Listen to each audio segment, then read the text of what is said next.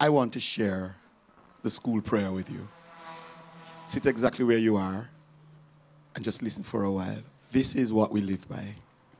Let us pray. Bless, O Lord, this college. Create among us a spirit of comradeship and loyalty to one another.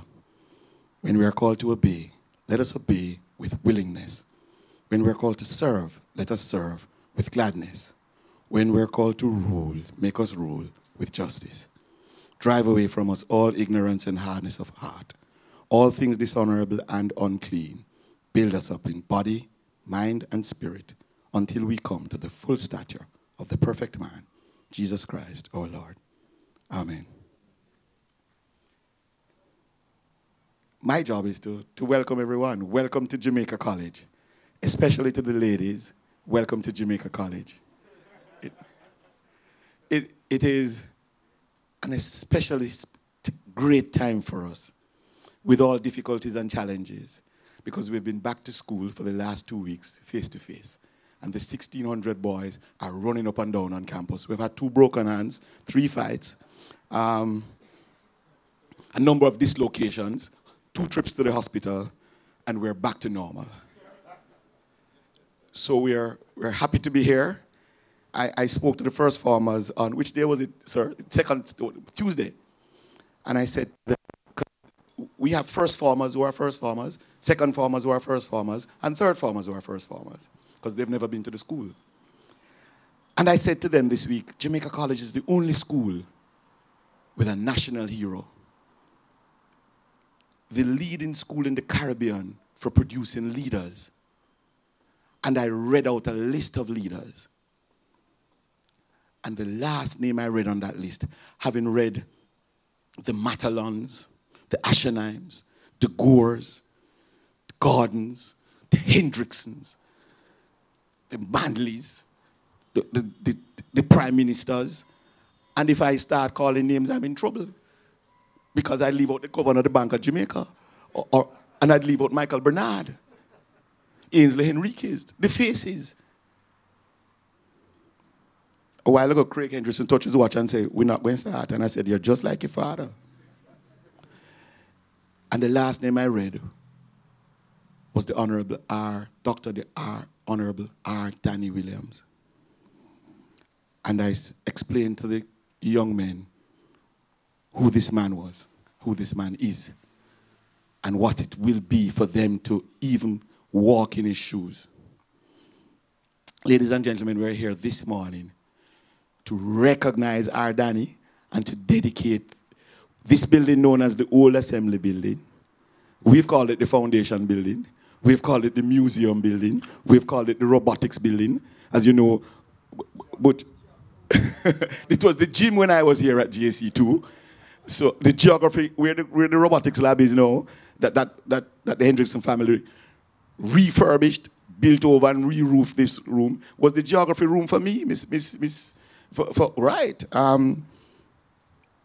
Miss Marsh used to teach us geography there. I won't tell you what we call her. But this building now has found a home in the name of the Honorable R. Danny Williams.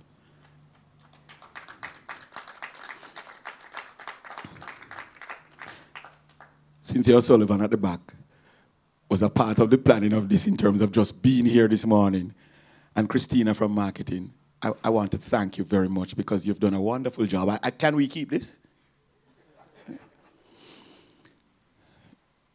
This man is a giant among men. And I won't even talk to how personally I've learned from him and him being one of my mentors. I won't speak to the fact that I can't invite him up to my office now because he will hit me with a cane because he complains about the state of my desk. But I will tell you that what we do at Jamaica College daily as leaders is an attempt to emulate what he has set as a standard in the past. Jamaica College has the richest legacy of old boys in the Caribbean and who contribute to the school. And Danny's at the top of that list. And there was a time when we were in the darkness. And Danny found a whole light of sunshine to bring this school to where it is now, back as one of the preeminent schools of Jamaica and the #1 choice. Danny was the fulcrum on which the school turned. He brought the people together. He brought the concept together. He brought the concept together. I remember when I spoke to him first, he was up here on a weekend. They were truckloading about 17 truckloads of garbage out of the school. And Danny was standing outside there. That is the kind of hands-on effort. I want to commend Mrs. Will and thank her for loaning him to us.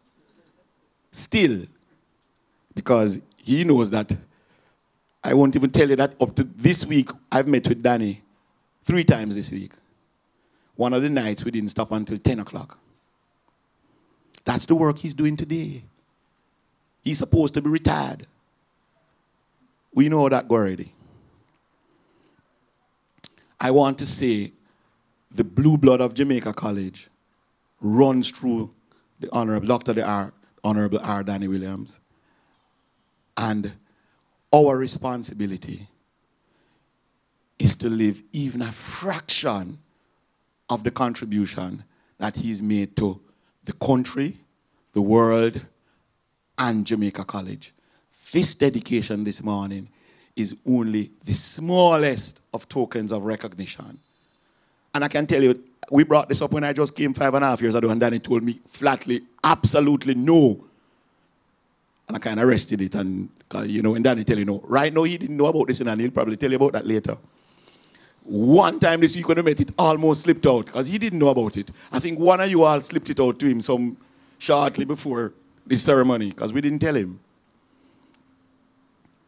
Because he's that kind of person. The work that he's done for this country and Jamaica College will never, ever be totally recognized, because he's not the man who's going to blow the trumpet, and he's not going to allow the trumpet to be blown once he knows he doesn't want the accolades. He's just happy to see the boys back at school and the school thriving.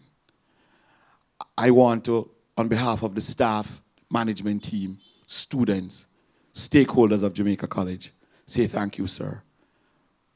Say thank you, sir. And I want to welcome everyone to Jamaica College this morning. Our ceremony will be short, but it will be impactful, because it recognizes one of us who has done the ultimate service for his country and school.